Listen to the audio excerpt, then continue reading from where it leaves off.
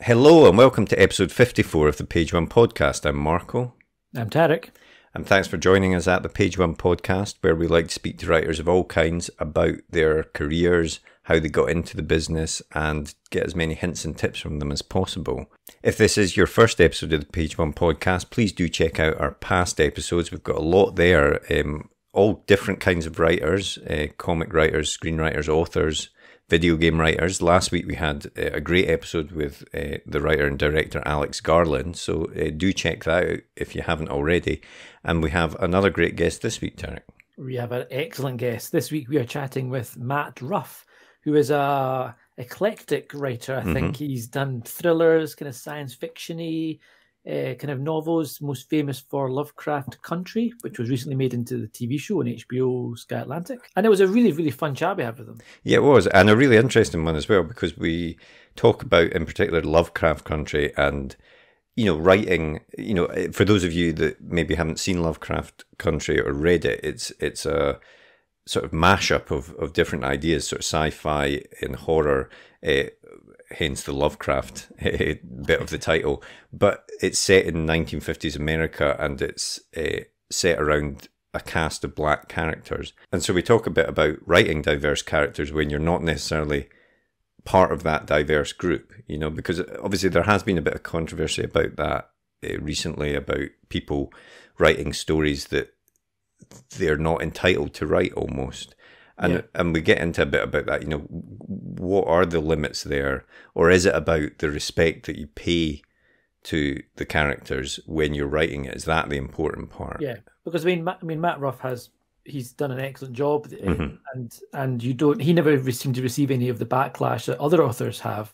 And it's interesting to kind of look at what's the reason behind that. Yeah, and spoiler alert, it does come down to the fact that that you know, you put in proper research and you really write and care about the characters in a proper way. It's not just a sort of fad thing that you're doing.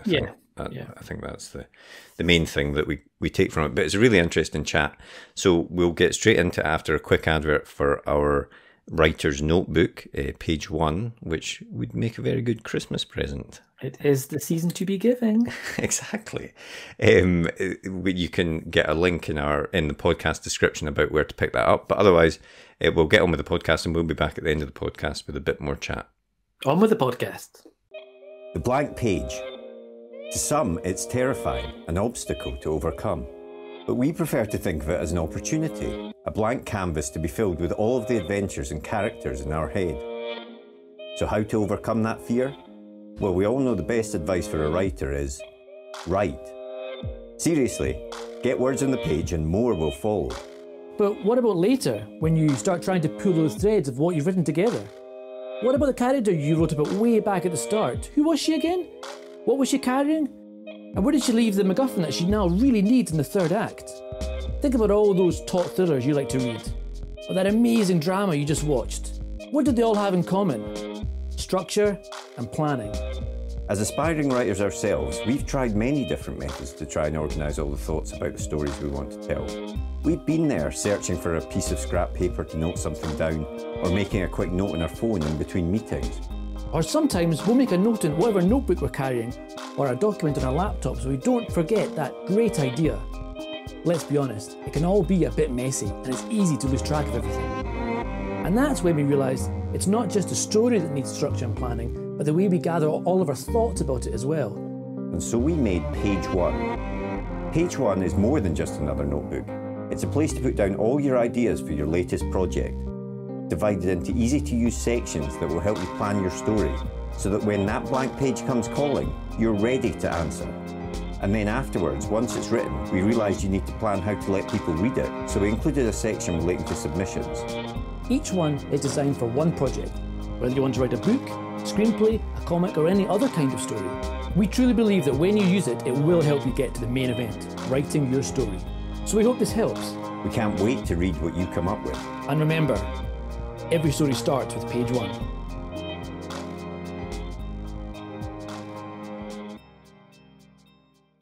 I always begin these podcasts with the same question, which is, did you always want to be a writer? But I actually read something that said that you had wanted to be a writer since you were aged 5. Is that correct? I mean, I say 5, but basically I'm one of those people who just came wired from the factory knowing what they wanted to do. So as long as I can remember, this is what I wanted. And always long form fiction too, which is, when I try to write short stories, they tend to string themselves together into larger things. So turning into soap operas. Well, I think I'd read somewhere that you when you were starting out, you wrote a number of kind of false start novels, and one was a soap opera style novel of siblings, one was a fantasy novel, and so it seemed that you went through a number of novels to try and work out what suited you well, or what style worked for you. Well, basically these were always long projects. I mean, because it is a long project, I would start stuff and then run out of steam before it was done. And I think that when I was young in particular, I was an only child, and I was fascinated by the idea of big families. So I did this very surreal, it was kind of like a soap opera. It was about this family with 8 kids, and one chapter would be like they were digging tunnels under the house, and then another one they were infected with some sort of virus and are passing out in the hallways. And so it was just lots of weird stuff happening to this big family and not really having a plot or direction. This was when I was like 9 or 10. I was writing this.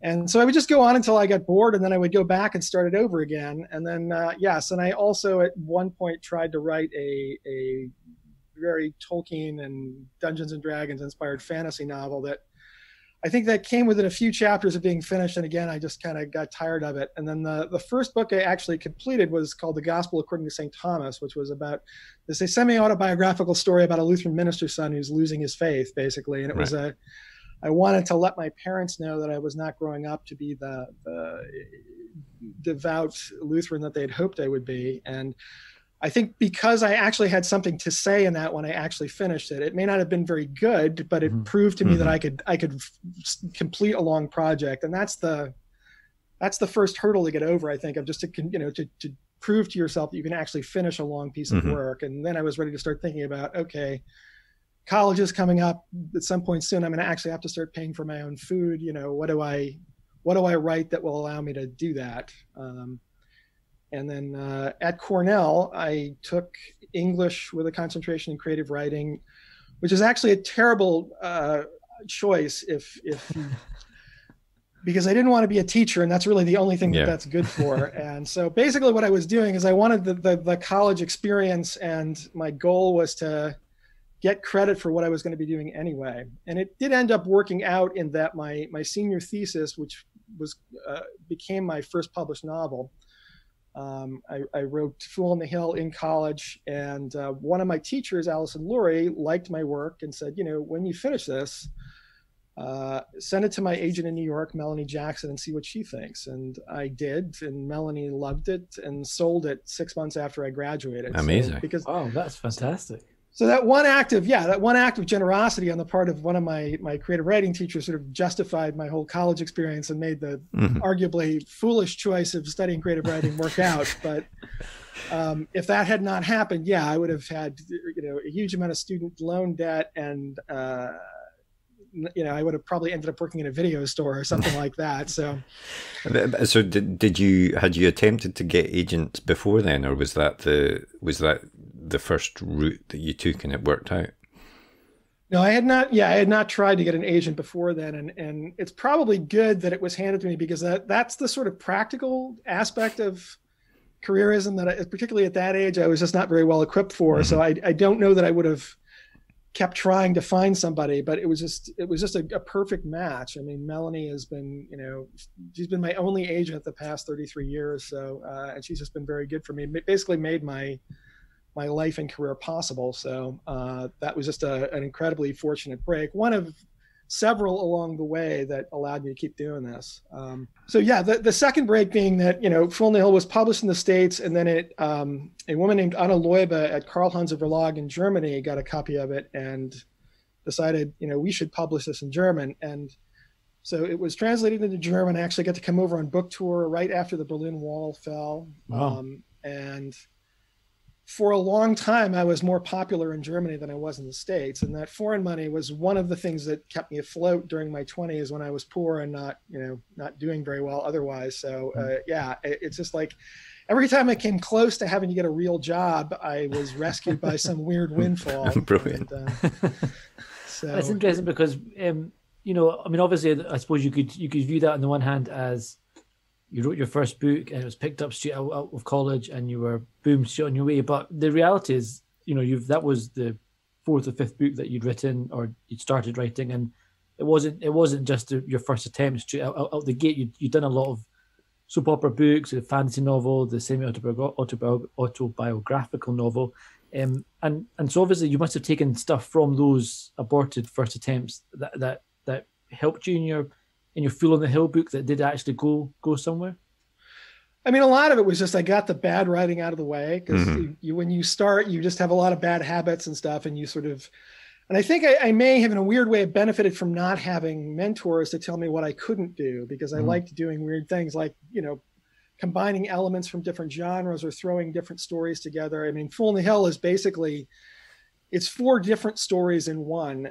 I had a bunch of interesting story ideas that didn't add up to novels on their own. And one day I'm like, well, what if I throw these all together with a framing story around them set at the Cornell campus, which becomes a character in its own right in the novel. And that should not have worked, but I turned out to have a knack for seeing connections between disparate things that ordinary people wouldn't think to fit together. And that served me very well throughout my career. And a lot of that was, just messing around with different stuff as a kid and seeing what I liked and what I didn't like and what worked and what didn't work. And so, a lot of it was just having time to write the crap that you inevitably write as you're learning. And while other people were paying my bills for me. So, and did you think, was writing those novels what taught you, what let you find your voice and what you wanted to do, or was it the creative writing course? Was it? It sounds like it was more actually just the graft of actually writing those novels and getting them out that honed your writing. It was definitely the practice. I mean, the stuff I did in college was mostly just to get credit for what I was already doing, and I found it was like sort of finding my voice, and then after I was published, sort of refining it still further as I started getting more. Professional editorial advice and critical pushback on stuff. So Fool on the Hill is it's got a lot. It's more accomplished probably than a lot of first novels, but it still does have that, in good and bad ways, that youthful edge where I was just in love with all of my cool ideas and just threw in whatever occurred to me. And as I matured as a writer, I think by the time I wrote my third novel, I was more of like, okay, yes, this is an interesting idea, but it probably doesn't belong here. Let me reel that back in and let me not be quite so goofy here with this idea. And it's funny though, that there are still plenty of fans who they love that first novel for its youthful energy. And then my later stuff is just a disappointment to them because I started doing not just,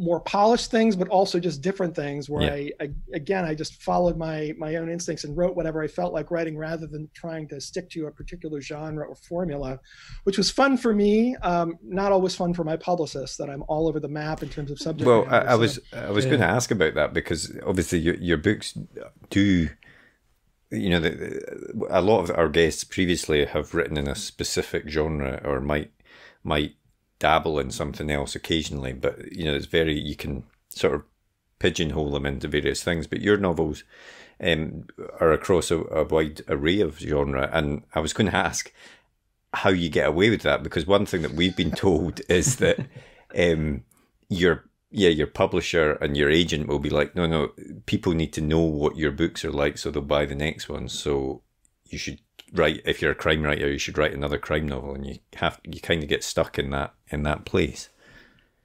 Well, and part of that is just the way it works, that they base your success off book sale numbers and book scan numbers. And the problem is if you've got one very popular series and then you write something different, that will not have as many numbers attached to it. They don't treat those as separate books. It all goes into your name and your account. They're like, well, you were successful, now you're a failure because this book didn't do well. So that's one reason why they encourage you to find a brand and stick to it. Part of that was just, again, not knowing that was how it was supposed to be done. And part of it was I had the, again, good fortune of having a publisher who was willing to let me do that. My first publisher and editor, Morgan Entrican, he basically, with Fool on the Hill, he did a very smart thing where it was a college fantasy, but it was literary enough that you could sell it as literary fiction. And Morgan, like the first cover that was designed for that looked very much like a traditional fantasy novel, which I would have been fine with. And Morgan was like, well, no, we don't want to do this, because I think people who like fantasy will find this book without the cover's help. But what we want is the people who think they don't like fantasy, but will like this if we don't scare them away at the gate. And so he commissioned a more ambiguous cover that could be a fantasy novel, but could also be somewhat literary. And that was sort of, saved me from what another author I knew, he referred to it as the curse of the unicorn cover, where if you have the classic fantasy, cover with a unicorn on it, then you're stuck writing novels about unicorns and that kind of fantasy for the rest of your career. And I avoided that and had this more literary cover. And that was part of it, is initially I was pegged as a sort of genre-esque but literary writer, and that you're allowed a little more latitude in where you go from there. And so my second novel was a science fiction satire of Ayn Rand's Atlas Shrugged, and again that was somewhat, you could sort of push that as literary, even though it had all this weird stuff like a shark running loose in the New York City sewer system.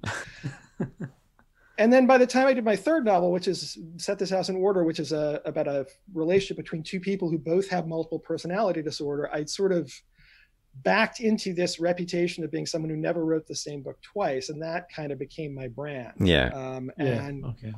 So, it was fortunate for me. It was not something I had planned, and I'm very lucky that happened. And then by the time the publicist sort of stepped in and said, wait a minute, we're not going to be able to market this guy if he keeps doing different things, it was a little too late. So, And what's your writing style? Because I mean, if you're writing these books that kind of bounce around genres, do you have a similar writing style every time, or do you kind of think, no, I want to go for this kind of tone here, so I need to change the way I think or the way I'm plotting, or does it just kind of come out the way it comes out and ends up what it is? I definitely think about that kind of thing, but I think, there are with each book, you sort of set a level of, like how realistic is this going to be? What sorts of crazy things am I going to allow for? And, if it's written in first person, then I'll try to get the voice of the character in a particular way, as opposed to the sort of narrator voice of third person. But that being said, having gone back and sort of, I had to actually recheck the Fool on the Hill manuscript because it had been converted to an ebook at a time when they were still scanning optically. So there were a lot of typos, and people were writing to me to complain about it. So I forced myself to go back and reread it and check for typos. And one of the things that struck me was that there were certain quirks of language and phrases that I was using even back then. So I would have guessed that my style had changed more and changed between books, but I think it's more consistent than I realize. It's just that depending on what the book is about, it may feel different or it may come off differently, but I don't vary my style as much as I think I do. So it's mostly a matter of what will fit this story and what won't, and what am I going to talk about here and what am I not. So, it's interesting hearing about, because I haven't read Fool on the Hill, but just hearing about that it's these different stories that you've put together, with an overall story around them. It makes me think of Lovecraft Country. Obviously, is written in that same way of sort of little short stories that become a whole story once you read the whole thing. I mean, why did you take that approach in these books? In terms of with Fool on the Hill, it was just I was in love with the campus and I wanted to set a story there, and so I had I had this story about a college of animals. One of the things about Cornell, there's this myth that some alumnus left a ton of money to the campus on condition that dogs be allowed to roam freely there. And that's not necessarily, I don't believe that's actually true, but you will see a lot of dogs roaming around. So I had a story about a college for dogs. And then I had another story about, I was a big fan of the Borrowers as a kid. So I had a thing about these little people living in the bell tower and other parts of the campus that was inspired by a series of short stories I'd done when I was very young. Gosh, and then there was a story about the Bohemians, which was based on the artist at this dorm where I lived. It was an artist dorm, and the framing story had to do with this semi-autobiographical writer in residence, Stephen George, who gets into basically a writing match with a retired Greek god who calls himself Mr. Sunshine. It's actually Apollo, who comes to Earth and messes with people's lives. And so the way this all connected was that basically, because it's a campus, because it's a place where a lot of different people from a lot of different points of view come together, it's just natural to combine these stories, and that this sort of godly storyteller would want to come down there and meddle with things. So that was sort of the start, and I actually managed to make that work and cap it off with a dragon coming to life. And so in that case, that was what occurred to me to do. With Lovecraft Country, it was a bit more specific to what I was trying to do, where I had initially pitched Lovecraft Country actually as a TV show, as a sort of X-Files, but set in Chicago in the 1950s. And instead of white FBI agents, it was about this black family who owned a travel agency and published a guide for black travelers called the Safe Negro Travel Guide. And they were getting caught up in weekly paranormal adventures, which is, what the X-Files is like. And in converting that to a novel, I wanted to keep that idea of letting each of my main characters star in their own reimagined weird tale or science fiction tale. But I didn't want to write a book of short stories because first of all, that's not a thing that your publisher wants to hear about. I didn't think that would be an easy thing to pitch even to my most tolerant publisher. And I wanted to do a novel. I wanted to have it all hang together. And what I eventually realized I could do is basically, instead of short stories, do episodes and have it be the literary equivalent of binge watching a season of TV. So I basically invented my own version of a TV show, and then back of my head thinking, okay, well, if this works, it could be proof of concept that really this would work as an actual TV show, which ended up working out quite well for me. So in that case, it was more just specific to the idea, where I wanted to keep this, what I thought was a fairly critical idea of the inspiration that gave rise to the story in the first place, and do it in literary form. So that was why I did it there. I mean, there have been other novels that I've done where it's just one through line story with, maybe a few subplots on the side. But I was just going to say, with Lovecraft Country, it's not sometimes you'll read a novel and you'll think, right, okay, I've seen this story before, or whatever. And you're saying it's like the X-Files in sort of mid 20th century America with a black family, which is true, but it's not a pitch that many people would have thought of. What was it that, and of course it's got all of the monsters and stuff, but what is it that that made you? What the hell made you think of this? Yeah, exactly. Yeah, basically that's what I'm trying to ask. Yeah. It was just, I think it was partly I just had always wanted to do. I'd been a fan of the X-Files and, to a lesser extent, Kolchak the Night Stalker, which doesn't hold up as well. But but that kind of anthology storytelling had just always struck me as kind of an interesting thing to try my hand at. And I'd been offered this opportunity. There were some TV producers who were fans of my novel Bad Monkeys and said, pitch us original ideas. The sky's the limit, edgy as you want, as crazy as you want. And I knew they were, their idea of edgy probably was not the same as mine, but I decided to pretend that basically I really could do whatever I wanted. And I was like, let me think of ideas that I think would make great TV if they were possible. And so this was just, I wanted to do a story kind of like that. And I wanted to come up with a different angle, a different set of protagonists. And I had been reading this book by a guy named James Lowen called Sundown Towns, which is about the history of whites-only communities in America. And from that, I had learned about the Green Book, which is the real-life Safe Negro Travel Guide. It was this guide that was, published starting in 1936 and basically told African Americans where they could safely go in the U.S. And that just kind of fascinated me because I had never heard of that before. And it also hinted at this much larger infrastructure that African Americans had created to sort of navigate the landscape of legal segregation. So right there, that seemed like an interesting story idea. And with the X-Files, one of the questions you have to ask is, what is special about your protagonist that they're seeing monsters all the time? Because most of us, you get your one night in a haunted house and, or one glimpse of the Loch Ness Monster, and that's your lifetime quota. So what's special about these people? And at some point it just occurred to me, well, what's special about them is that they're Black in the US in the 1950s. And when you're Black in the US in the 1950s, there's always a monster. Sometimes it's going to be, the thing under the bed. Sometimes it's going to be, policemen waiting by the side of the road just before dusk at a sundown town. And as soon as that idea occurred to me, I just thought this would be a fascinating story to tell, where I'd be talking about two kinds of horror. And so you'd be able to balance this sort of paranormal horror against this sort of rich social subtext. And, that's just one of those ideas. As soon as it hits you, it's like right away, I just realized you could do neat things with that. And at the same time, of course, I knew I'm pitching this to TV executives in 2007. So it's going to be a largely Black cast. It's going to be talking about racism every week. It's going to be a period piece. So it's going to be expensive. It's going to be sci-fi show, so it's going to be expensive with all the special effects. So they're probably going to say no, but let me give it a shot anyway. And sure enough, they said no. But by that point, I was just so in love with the idea. I was like, well, let me think about this a while and figure out a way to make it work as a novel. So but that was the main thing, was just, that basic concept. As soon as I thought of it, was like, those two things together will work.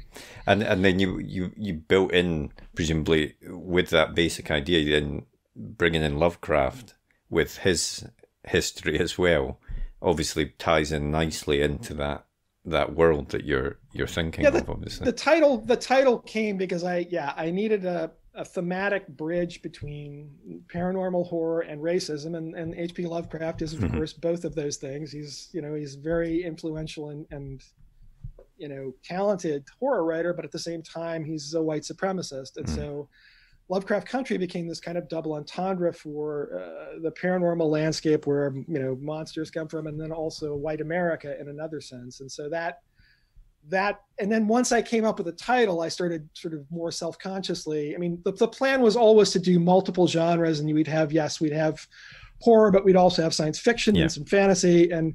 But once I name check Lovecraft, I'm like, well, okay, of course I need a cabal of New England sorcerers who are up to no good. They can be the big bad, the main antagonist, and I'll come up with like my own version of a Necronomicon and my own version of a Shoggoth and so on. And so a few little breadcrumbs, but while still having a broader range of things we can include in this. And that again just seemed to work for me. I don't know what the TV folks thought of that, but. And I definitely wanted to ask about the reception that the book had when it first came out, because obviously, and perhaps how that's maybe changed over time, because we've seen people come under fire for writing books on topics that the internet say they're not qualified to write about. And were you ever worried, or did you ever receive any issues about writing about these kind of Black issues as a white man?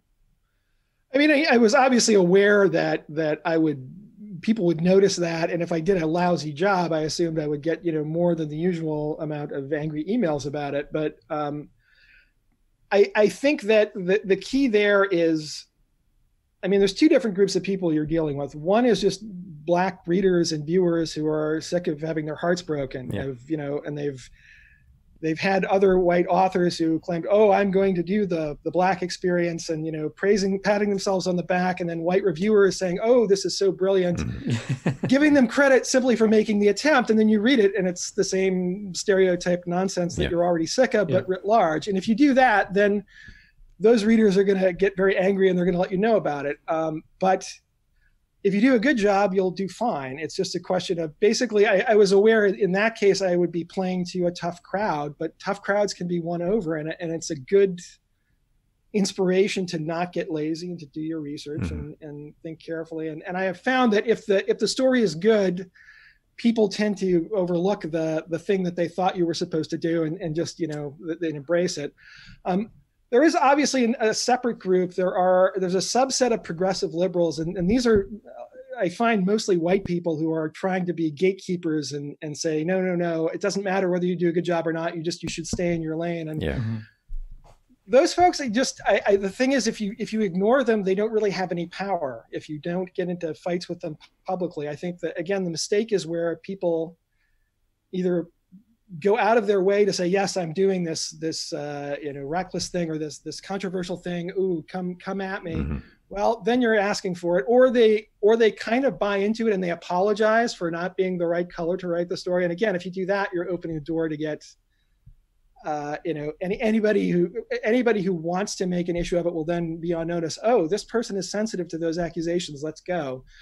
I just wasn't interested in picking a fight, and I just wanted to.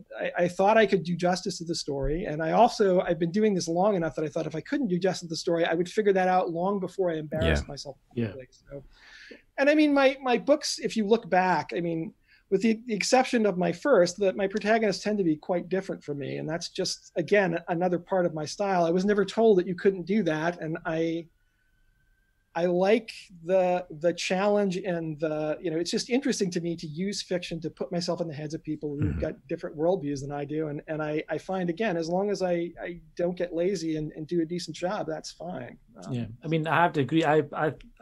When I read the book, and speaking as someone who's not a black man, but it felt very authentic. It felt, I felt that fear in the opening chapter when he gets pulled over by the white cop, and all of that rang very true.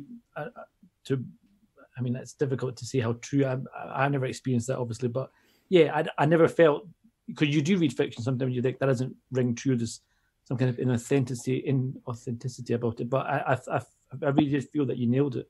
I mean, that's the goal, right? Is that, I mean, you aim for a sense of psychological realism, and yeah, sure, you can never know completely what it's like to be in someone else's head, but that's not something that only affects people from different ethnic groups. No. I mean, there are members of my own family who I would have a very hard time. Like I always think of my maternal grandmother, who was born in either Russia and the Ukraine in the 1890s, emigrated to Brazil when she was still very young, spent most of her life in South America, and eventually came to the US and lived with us in very old age. And she would be a fascinating person to write about, but I would have a much harder time getting inside her head than I did getting in any of the characters in Lovecraft Country, who, yes, they're black, but they're also they're working and middle class English speaking Americans from the Midwest. I mean, there's plenty of common ground to work with there, and it's just, you've got to put in the time to learn what they were up against in terms of the historical discrimination they faced, and then think about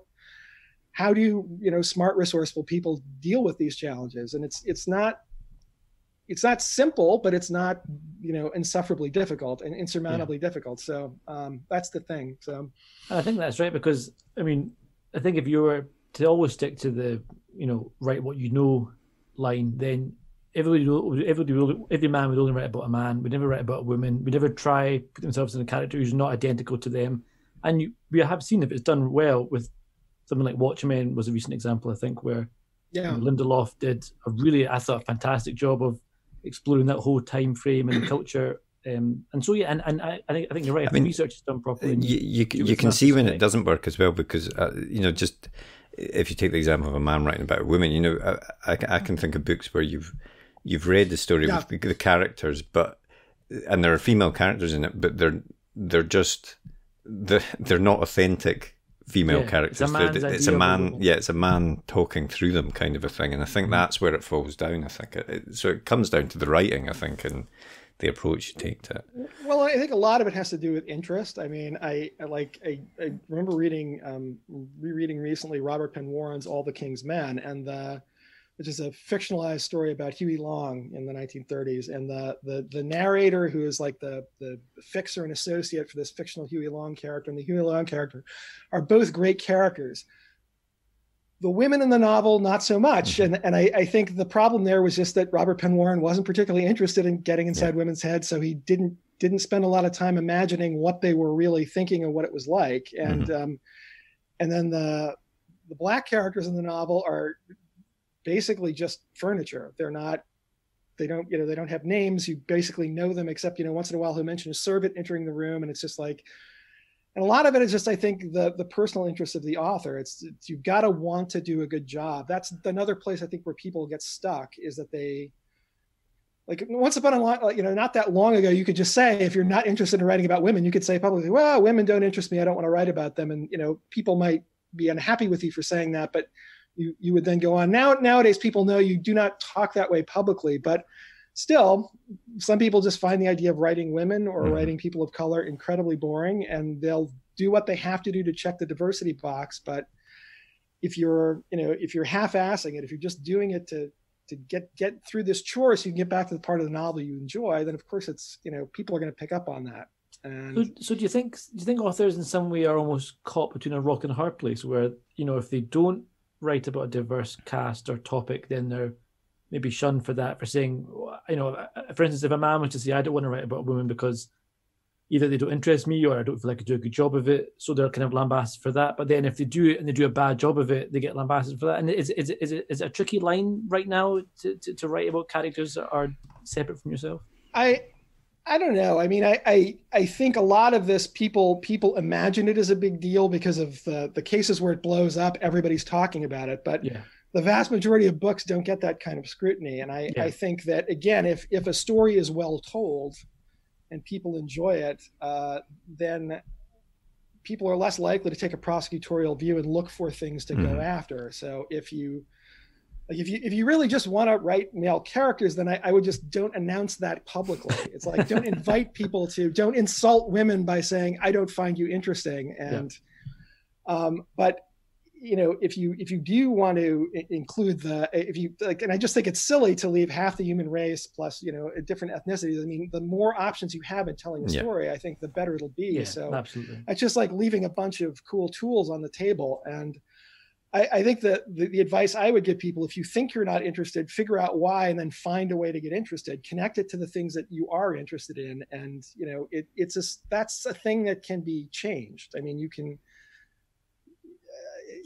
can find ways to be interested in things and make a virtue out of needing to include stuff in your novel. So that's the way I would approach it, rather than seeing yourself caught between a rock and a hard place. Because again, I think that most of the time when I see this stuff blow up in public, it's just because somebody has gone out of their way to make themselves a target. Either they've said something incredibly offensive, like, I didn't want to write about that, or I just don't find these people interesting, or they just, I don't know, they make a big deal about the fact nobody's going to tell me what I can write. Well, as soon as you announce that, anybody who wants to tell you what you want to write is going to be looking for an excuse to come after you. But just, keep your mouth shut. Write a good book and you'll probably be fine. Yeah, absolutely. And when you're structuring a book like Lovecraft Country, which has these separate stories but interconnected separate stories, how do you go about that? I mean, are you a person generally that likes to outline quite a lot before you start writing? And if you are, do you do that for each little story, or do you just sort of start and see where it goes? I generally don't do written outlines because I feel like that's just writing the book twice. And I'm very good at keeping complicated things in my head. So, and I think there's, that's the main thing. I'm just too lazy to do heavy outlining. I will, with this book, I used to be that I would write in strict order.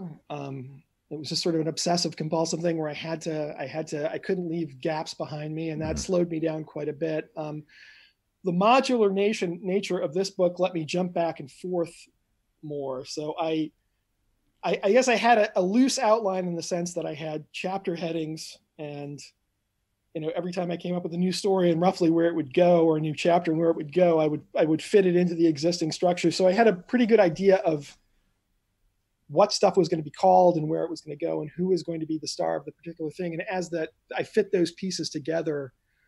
But I did not do a master plan to start with. It was like, I knew the opening, how it was going to, I knew what my opening chapter was going to be. I had a very good idea of where I wanted to go in the end. But I would, everybody was get their story. And then in the end, they're all going to team up and fight the big bad together. But a lot of it in between, it was just sort of like, okay, what's the second story? What's the third story? And then as I went along, I started filling in gaps. So there were a lot of things I figured out along the way. And it's funny looking back, certain things that I can't imagine the novel not having, or things that I actually thought of after I had already started, like the significance of the Winthrop House. I knew I wanted to do a haunted house story, and I had, where a Black woman buys a haunted, it gets a suspiciously good deal on a haunted house in a white neighborhood. So it's a double threat where she's got neighbors who want to burn her out, and then the ghost is white too and doesn't want her there either, and she's got to play the dead off against the living. I thought that would be a cool story. My initial conception for that, though, was that it would be an older woman, maybe my protagonist's grandmother or his aunt.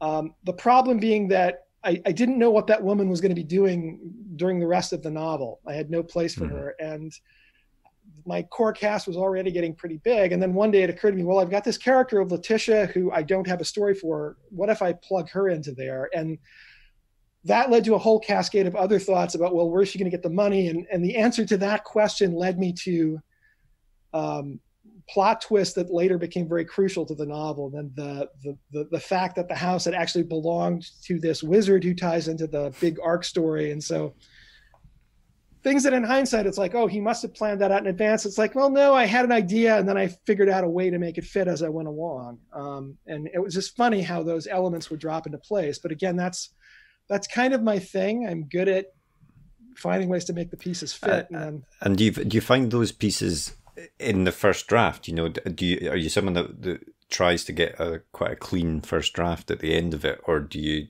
get a first draft down and then go back? No, my first drafts are pretty close to most people's third or fourth drafts, because I'm constantly revising as I go along. I mean, again, I felt better jumping back and forth in this particular case, but there's still a thing where I'm uncomfortable leaving holes behind me. So as I will go back and polish, and as new information comes in, I'm like, okay, this has to be slightly changed to make this part fit. I'll be going back and revising. So yeah, by the time I get to the end of the book, it's really very clean. Plus I spell check obsessively. I've actually had a problem with copy editors where they don't have enough to do by the time they get my version of the novel, where I've actually had to do my own style sheets to prevent overzealous copy editors from looking for things to fix, because they don't like leaving 5 and 10 page gaps where there are literally no corrections, because it looks like they haven't been doing their job. But the problem is that if you don't tell them, leave the punctuation the way it is, they will go looking for things like, well, do you really mean to have this comma there? Or did you really mean, and it's like, and then I've got to think about all of that. And I just, So no, my first drafts are usually very clean by the time I'm done. And your latest book is 88 Names. And yes, it's out now in hardback, and paperback is coming out, I believe, March 2021. Yep. And it's kind of pitched as part cyberpunk, part romantic drama. So I mean, I think it's your genre mashups well and truly back and formed. And I wonder if you could just tell us a little bit about that book.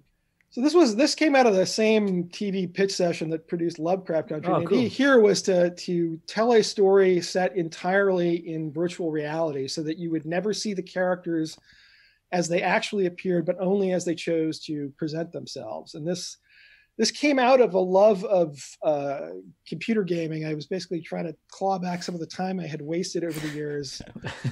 And there's this phenomenon in online role-playing games called gold farming, which is basically where people collect gold and other virtual loot inside games and then sell it to other players for real money. And when I heard about that, that just seemed like kind of a fascinating, much more fun than having a paper route. It's just sort of a way of making money. And especially when I read about the difficulties that the game companies had at trying to stamp it out, because it creates all sorts of customer service problems where people get burned on a deal. They will complain to the company, and the company has to explain, this has nothing to do with us. We're sorry you didn't get, the magic sword you paid $400 for, but we're not involved in that. So anyway, I came up with the idea of a more futuristic version of that. My character, John Chu, is what's known as a Sherpa. And basically he will cater, if you want to play an online role-playing game, but you have a life, so you don't have time to learn how to play or to build up a high-level character, he will basically cater an adventure for you. He will provide you with a ready-made, powerful character and a team of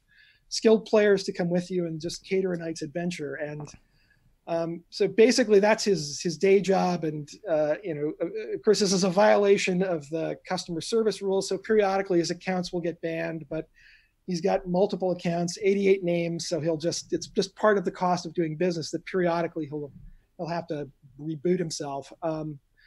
So he gets a new client who goes by the name of Mr. Jones, who claims to be a wealthy, famous individual with powerful enemies, and he wants a comprehensive tour of the world of virtual reality gaming and is willing to pay $100,000 a week for this, which is again, suspiciously good deal. But the guy is willing to pay the first week's pay up front, and the money's real. So John Chu takes the job, but as it goes along, he begins to suspect that Mr. Jones is actually Kim Jong-un, the North Korean dictator who's interested in VR for nefarious reasons.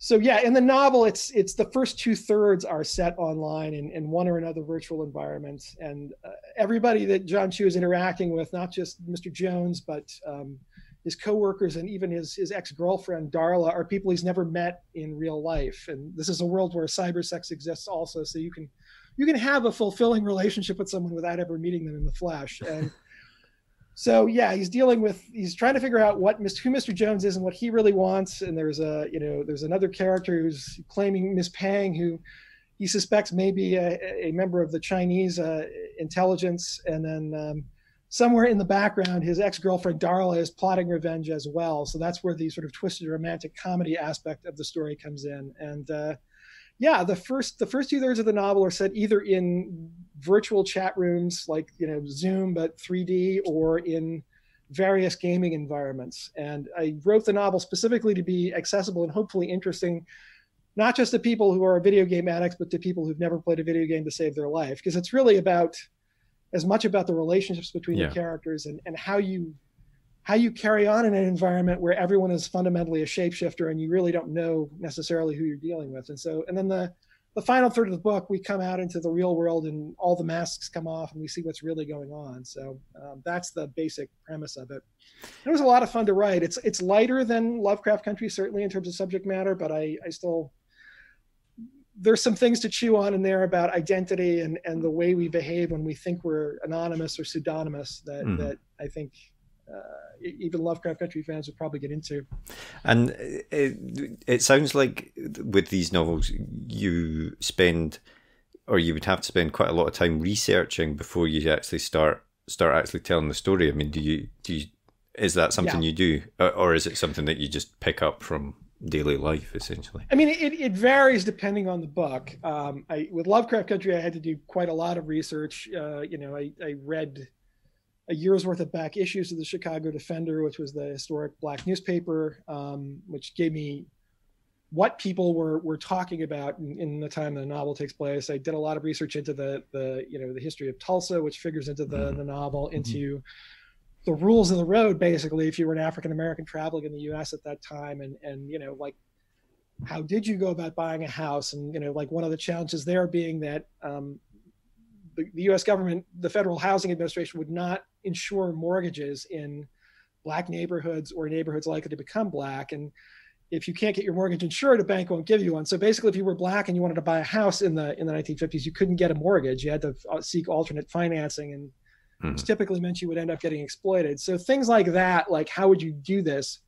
I had to look those things up, and I'm fortunate in that my wife is a rare book expert and professional researcher. So I have her services for free. So if I need to know about redlining or some other thing, I can just say, can you look this up for me? And she'll go to the library and come back with a stack of books, including everything I want, and then stuff I didn't know I wanted that she's been able to find.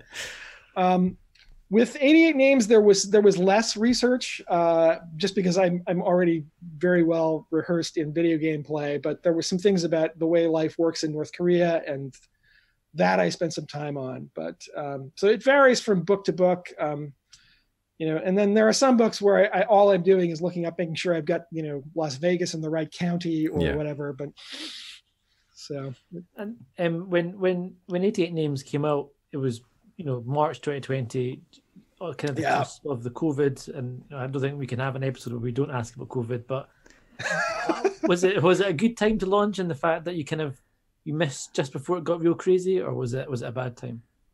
It was probably terrible timing in general. I mean, I still look back with fondness at that naive period when thought this was going to last a couple of weeks or maybe a month. We'll just we'll go into lockdown and this will die out. Ha ha ha.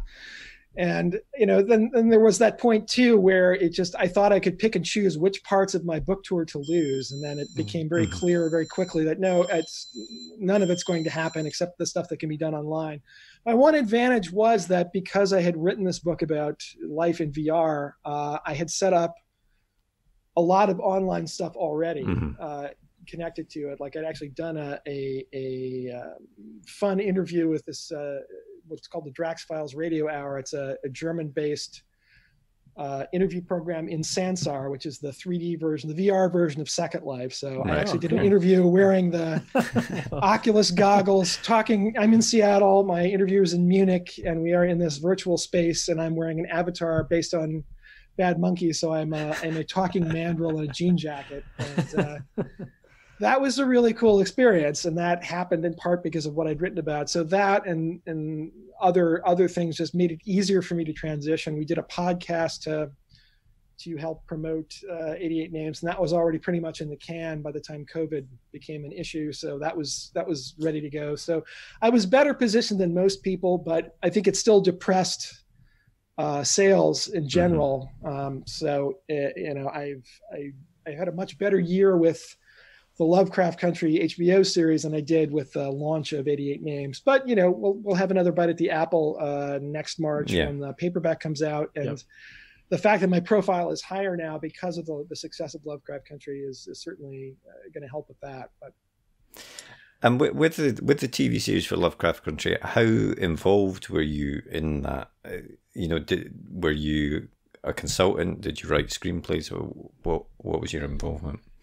My official title, I think, is executive consultant. And basically I had the option, if I had wanted to, I could have moved to LA and joined the writer's room. And I really, really did not want to do that. First of all, I'm just not qualified. I don't know anything about writing in TV. I'm not. And I knew Misha Green, the showrunner, was going to have her own ideas about what she wanted, and she didn't need me looking over her shoulder. So basically I gave her my research notes and a couple of documents. I created one detailing everything I knew about the characters and how they're related to one another, and another talking about how magic worked and various other things in the novel, and just why I'd made the choices I'd made. And I said, here, take this stuff. If you have any questions, I'm here for you, but take what you want, leave the rest. I know you're going to have your own ideas of what to do, and I don't want to step on your toes about this. And that turned out to be, I think, the right choice. That Misha basically, she had her own very, very specific ideas about where she wanted to take the show, and I'm happy with the way it turned out. So, is it kind of nervous? Is it nerve-wracking even? Handing this over to someone else and saying, it might be, they might change the way it looks in the end, or they might change some character stuff or plot details, or is that quite exciting to see what happens? I mean, my standard answer before it ever happened was that, well, my book is already, my version of the story is told, and it's not going to change, and I can always point to it. It's one thing to say that, it's quite another to actually have the experience, and you don't really know until it happens. And I was very pleased to find out that, at least in this case, where they did a really good job, I thought it's quite easy for me to not be territorial and say, no, this is fine. I'm cool with the changes. And I have yet to have the experience where somebody butchers the book. Then I don't know. I don't know how I would respond in that case. I suspect the hardest part would just not be saying what you thought, because there are, thanks to Anne Rice, I believe there's now boilerplate language when you option your book that you will not disparage the production. So generally, if you do ever see a production and the author's not saying much about what they think, that probably means they hated it, but they cannot say so.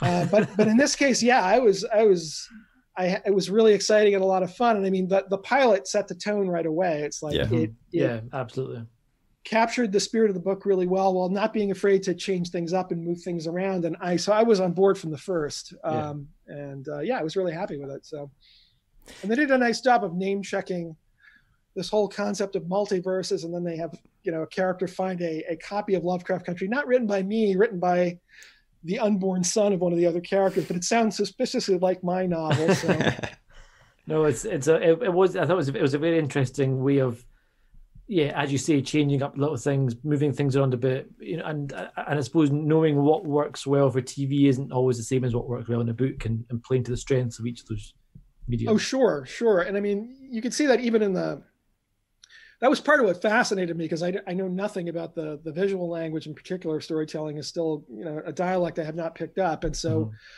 it was just fascinating. Like in the opening thing in the novel, it's Atticus is driving home from Florida to Chicago in a car alone. In the series, they put him on a bus. And the main reason is because there he has someone to talk to. Yeah.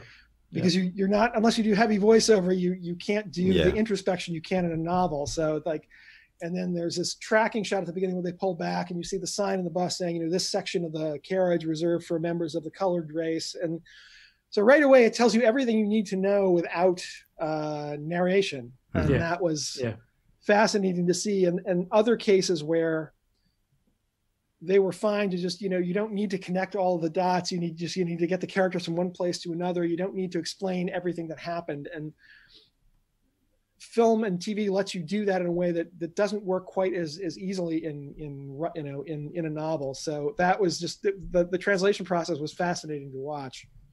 But is TV, because obviously you were saying that obviously Lovecraft Country and 88 Names came out of things that you were pitching to TV. Is that something that you would like to work in at some point?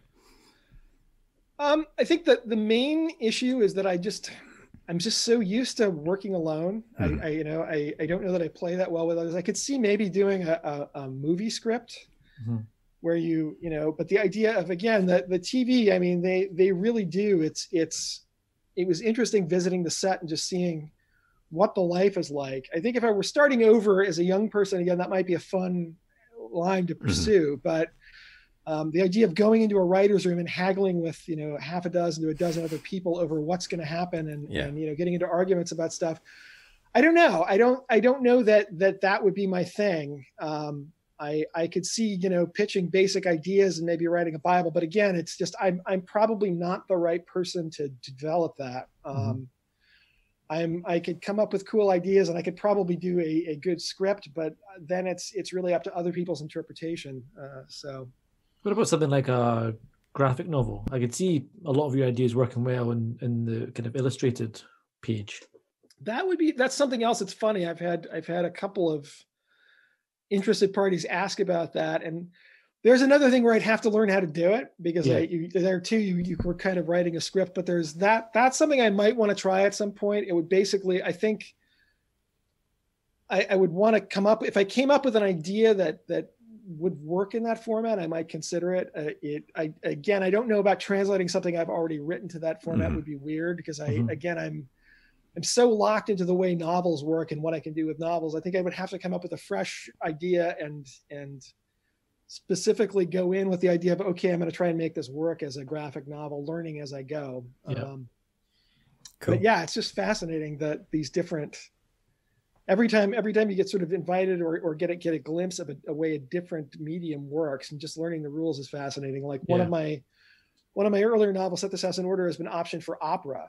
And wow. A guy named Nico Muhly, he's this wunderkind composer in New York, and he optioned it for opera. And part of the cool learning experience for that is that there's a whole different set of rules for the way the optioning process works. And I think opera has as long a lead time as Hollywood. Like TV comes, if you get stuff for TV, that tends to progress fairly quickly. Movies can take years to set up, and opera is similar, where just getting all the moving parts in place to make an opera happen can take a long time. But I've never heard of that before. That must be quite an unusual option. It was unusual. It was very unusual, but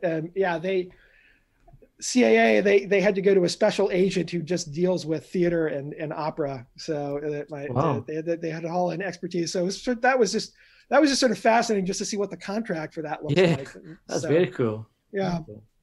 And what is next after 88 Names then? I have been teasing the possibility of doing more Lovecraft Country books, and I think I'm not normally a sequel guy, but this may prove to be the exception. And I if I'm ever going to do it, it's got to be now. So what I'm when I'm done with the last of the PR that's sort of tailing off the end of the HBO series, I'm going to go back. I've got about 25,000 words of a prospective sequel. I think I need to write another 25,000. Then I will show it to my agent and my editor and say, okay, this is my plan. And the main hitch is that if I go back, it's not going to be one more book. It's going to be 2 or possibly 3. Okay. Carrying the story forward. And that is a big commitment in time and effort, particularly because I write so slowly. Although, as my friend Christopher Moore pointed out, it's if you're writing in the same world as before, you at least don't have to reinvent the wheel. Yeah. You already know how everything works. You can probably proceed faster. And as soon as he said that, I was like, yeah, that actually makes a lot of sense. So I would like to do that. Or at the very least, if it's not going to work, I need to give it my best possible try so that when I'm, 70 and starting to forget my name, I won't be saying, oh, if only I had done that sequel when I had the chance,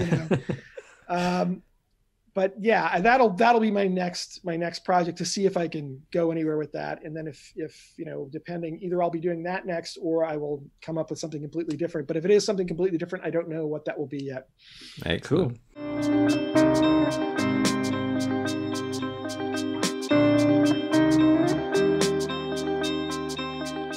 What was the last book that you read?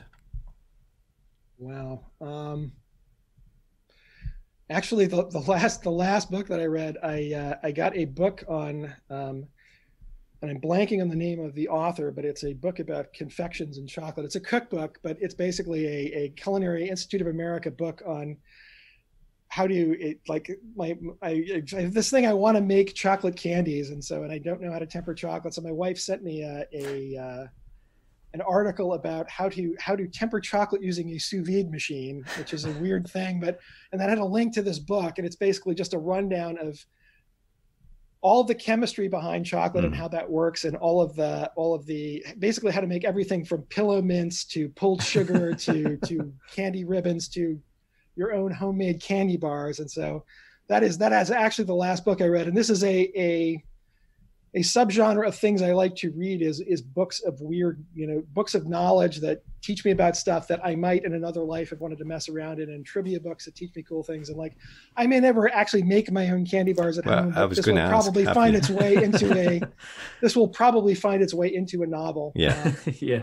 And the most recent fiction I read was actually Shakespeare for Squirrels, because I did an event with Christopher Moore, and we were talking about that. So I read Shakespeare for Squirrels, which was a lot of fun. Nice. And what was the last film that you watched? Gosh, I should be able to remember this because I watch crappy horror movies all the time. It's a question of which one.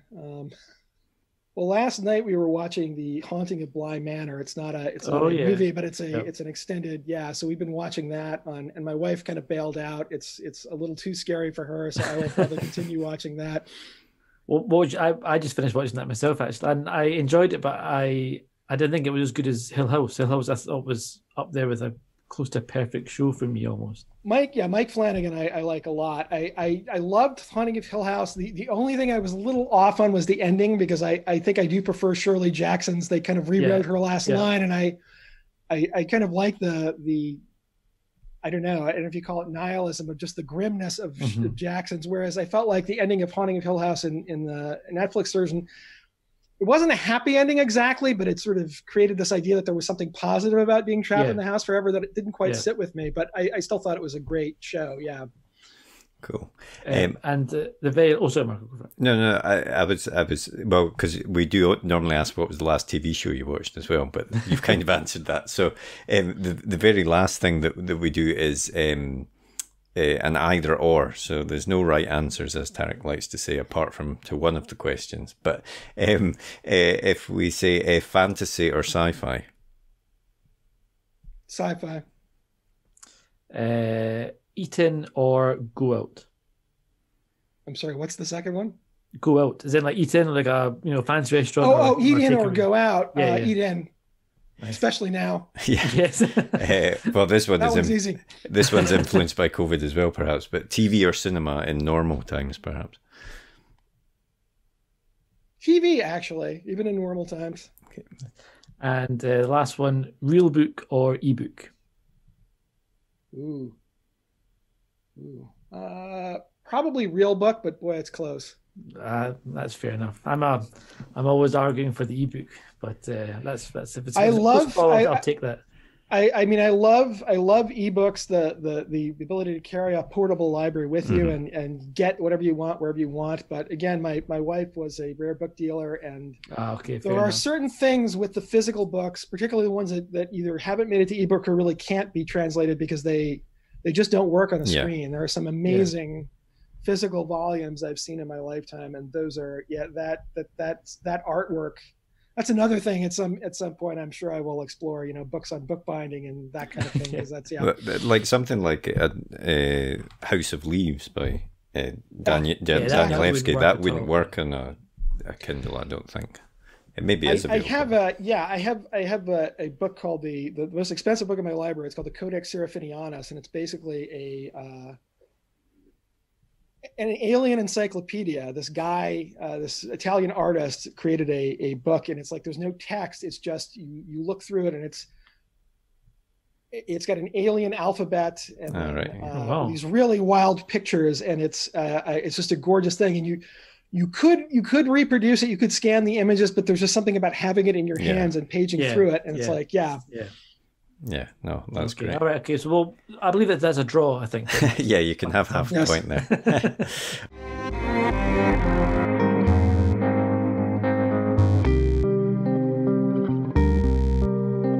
Well, thank you very much, Matt. That was an excellent chat. As we said at the start, really kind of eclectic history. So, not only the genres he writes are kind of mash up, but he's jumped around genres his whole life. Yeah, which, as I said, how do you get away with that? It's something that, as we've spoken to a lot of authors, you tend to get not pigeonholed so much as, encouraged to write in a certain field by your agent or publisher, because obviously it's easier to then keep getting the same people buying your books that way. But he's had a lot of freedom, and he's written across a lot of genres, as you say. I really like. I've not read 88 Names, but I do like the sound of that as well. No, same. Yeah, it does sound very interesting. And a book option for opera. Yeah, very unusual. That can't happen very often. No. So that would be. It'll be interesting to see what happens with that. And then potentially 2 or 3 more books in the world of Lovecraft Country. Yeah, it's definitely the kind of world where you can see, because the book itself is almost like an anthology short story, you can kind of see other short stories slotting into that world and expanding it quite easily, I think. Absolutely. And, given that it was his original idea was sort of an X-Files type show / what became a book, you can totally see it continuing on in that vein. Yeah. Obviously, I would love to have seen his take on the X-Files. That kind of paranormal in the 50s would have been a really interesting. Yeah, that would have been great, actually. So sad. The X-Files that we did get recently was so poor. Oh, you never know. I'm sure it's Hollywood though. Exactly. They'll reboot it at some point. Maybe they can ask Matt to write a new series of episodes. But thanks very much, Matt, for taking the time to do that. Really appreciate that. And we've got another great guest next week. We do indeed. Next week we are chatting with Jenny Fields, whose novel Atomic Love is out in stores right now. Yes, it is. It's quite an exciting novel about a couple who fall in love while the atomic bomb's being made. And as we hear from Jenny, there's an element of truth to it, or she's based it on her own family's history a bit, which was interesting to hear. And Jenny's also had a really interesting background. She worked for years as a creative director and marketer, and she came up with a famous jingle for McDonald's, I think, was it? Oh, that's right, the rap. Yeah, that's right. Well, I had to put a clip of that in next week's episode. Yeah, we'll try and do that. So yeah, definitely worth tuning in for that one. So please do. Before we go, as ever, I would say if you enjoyed this episode or previous episodes, please do take 2 seconds to just give us a quick rating on Apple Podcasts or whatever podcast app you listen to. A review is even better, as it helps us climb the charts and then helps us to continue to get some great guests on the podcast. Well, I hope you enjoyed that episode. If you did, please leave a comment down below, hit that thumbs up button, and be sure to hit that subscribe button as well so you never miss an episode like these ones below. And if you want to get in touch, you can always drop us a tweet in the Twitter machine, which is at UKPage1, as evidenced here. and our other social media channels are available. Otherwise, we hope to see you next episode. See you later.